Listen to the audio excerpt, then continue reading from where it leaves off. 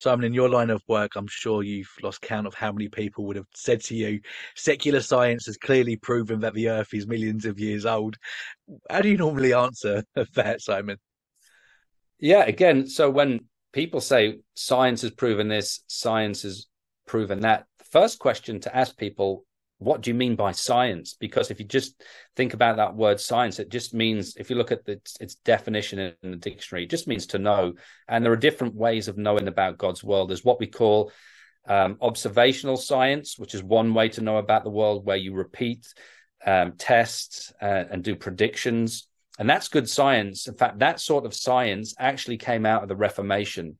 It was a Reformation in theology that began a Reformation in science. So actually, when people say, well, science disproves the Bible, well, the history of science would show that to be absolutely false, because many of the first founders of modern science were all Christian. Many of them, not all of them, but many of them were.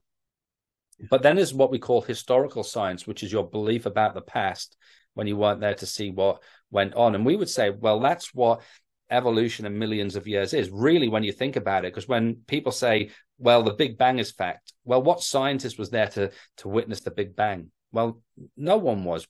That obviously. So it's what people believe happened in the past. And if the current data in science shows that to be wrong, then you need to readjust your thinking.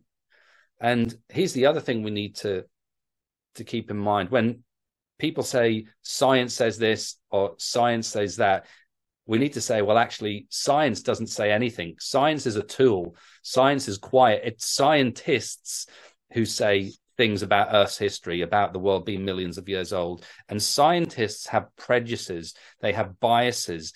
And many scientists, whether they willingly acknowledge this or not, do their science in light of the philosophy of naturalism and the assumption of uniformitarianism. Naturalism is basically the idea that nature is all that exists. There's no such thing as the supernatural. And uniformitarianism, I just talked about Charles Lyell and James Hutton. They basically helped this principle that basically the present conditions of the world are the way it's always been, slow, gradual processes.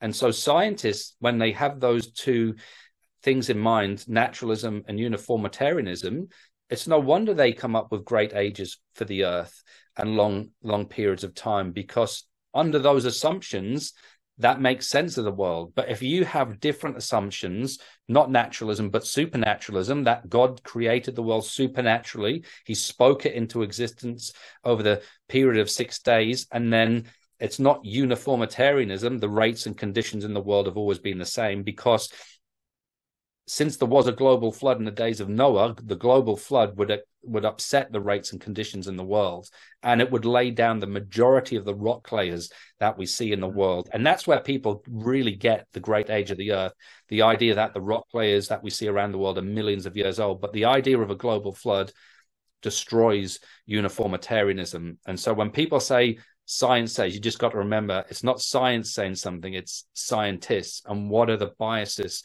and prejudices those scientists have when they think about these issues?